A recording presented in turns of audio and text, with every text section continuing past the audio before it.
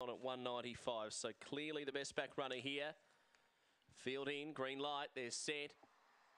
Away and racing now, and Soda Brock began well. Favourite's going to cross and find the lead and the rail very easily over Scooby Goes Bang, Letterfrack Lady, and then Blazing Fury.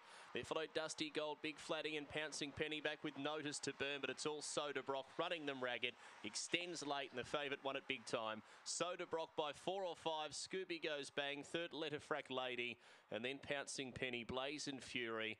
Well back, Notice to Burn, Dusty Gold, and Big Flatty at the end. The run 16.97.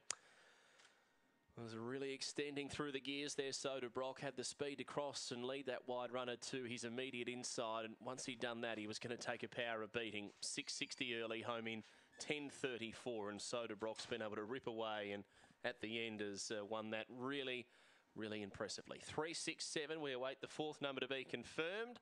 Should be the